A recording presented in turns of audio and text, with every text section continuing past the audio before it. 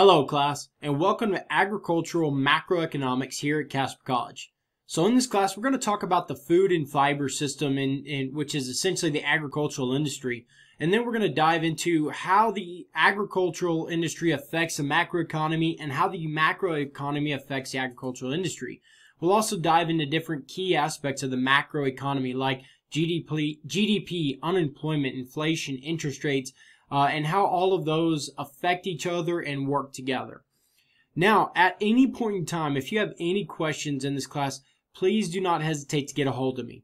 You can reach me in three ways primarily. The first way you can reach me is you can go ahead and give me a call on my office number. That number is going to be 307-268-2595. You can also shoot me an email. My email is tyler.reagan@caspercollege.edu. Or if you're here on campus or passing through, don't hesitate to swing by my office and come by and see me in person. So I'm going to wish you the best of luck this semester. And again, if you have any questions, please don't hesitate to reach out to me and see what I can do to help you out. That's essentially what I'm here to do, is to help you learn the concepts of agricultural macroeconomics in this class. I'm looking forward to this semester, and I hope you are too. Welcome to the class.